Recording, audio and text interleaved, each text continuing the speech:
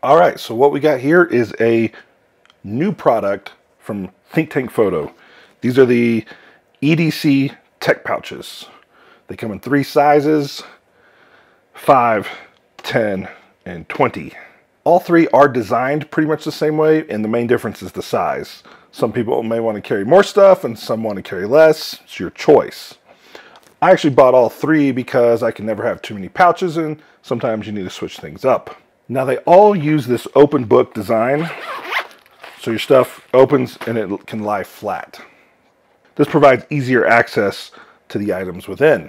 They all feature a grab handle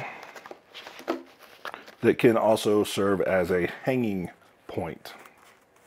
Now it's hard for a layperson to master all the different kinds of materials that bags and pouches can use, but these are made from something called double diamond ripstop nylon.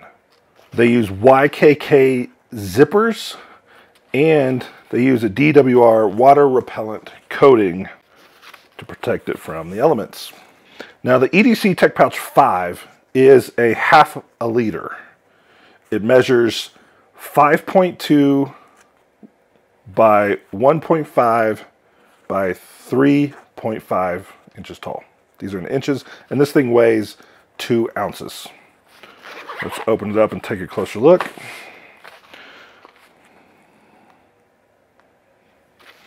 I found this pouch to be a pretty good size to hold my wireless Go 2 microphone setup. The microphones can clip in to these pockets, and there's enough extra for my microphones and my cables, my charging cables and my windscreens and all that. And it makes a nice handy little pouch for the mic kit.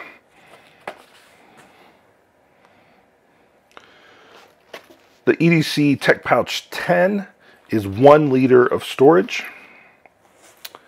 I haven't really used this one that much yet, but since I'm traveling right now, I've got my external portable monitor, and I've stuffed all my affiliated cables for that in here, and it's doing that job nicely. You can see I'm using the rails, the web rails, all 3 of them to hold 3 cables. I've also got, let's just take those out so you can see what all is in there.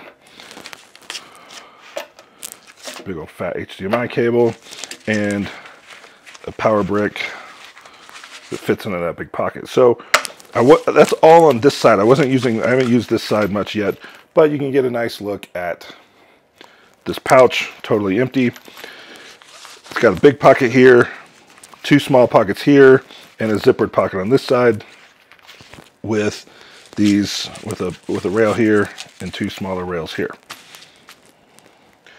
The EDC Tech Pouch 20 is 2.5 liters of storage. It measures 9 inches by 2.5 inches by 6.25 inches. This one does have some differences from the other 2, including these 2 hook points here so that you can connect a strap and you could wear it as a sling pouch.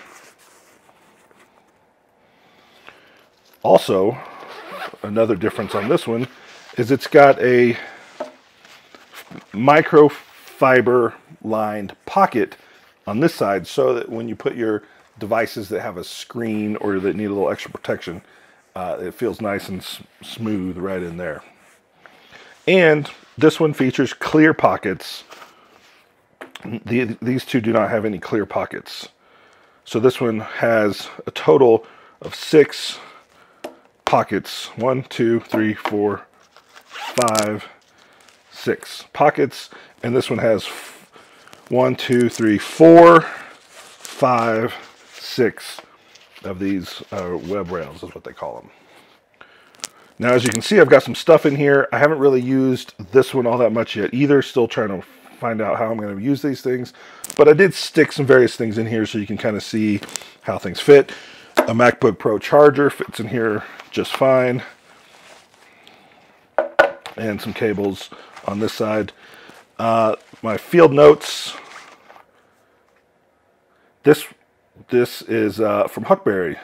Go check it out if you're interested in field notes and a limited edition print of this particular field notes. So it fits in there perfectly. And also in the back here, I wanted to make sure that my trusty moleskin notebook would also fit. And it fits in there fine. This is where you might put a phone or a small iPad. Maybe I'll check and see if a small iPad will fit, and I'll put it on the screen right here so you can know. But yeah, that all fits in there. One of the things I wanted to point out is this is a battery for my camera, and it's a Fuji battery, and I've got it in here sideways because it holds it tighter that way. If I put it in here like this, it can fall, it falls out too easily. This is not a tight enough loop to hold batteries. So if I put it in here long ways like that, it's a much tighter fit, and I think that will stay. I mean, it can still work loose, but it's a lot better.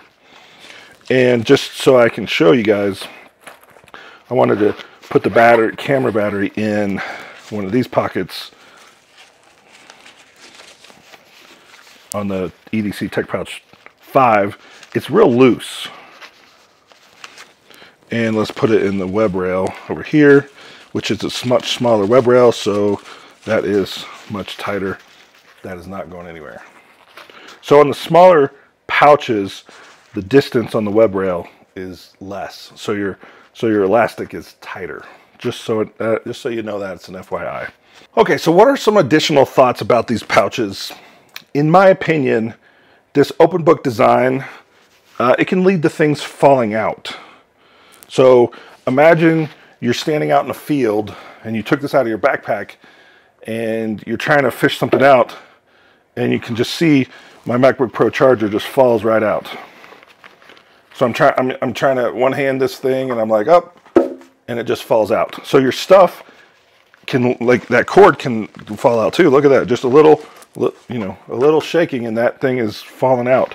So this open book design, you have to be careful with. You almost have to lay it flat in order for it to be safe for your stuff. So I'm not the biggest fan of that. I think it might be nicer if it kind of partially opened. Maybe you can kind of not zip it up all the way, but it makes it a little harder to access. And so I feel like it's just a little bit of a, let's call it a side effect from this design, is if it opens all the way, your stuff can fall all the way out. My proposed solution for that would be if they had put some magnets in here, in here, in here, and here, so that that can stay connected and your stuff is not going to fall out. So ThinkTank, if you're listening, some magnets I think would be a wise choice wherever these pockets are, so that when you have it open, your stuff doesn't spill to the ground like it did here in this example.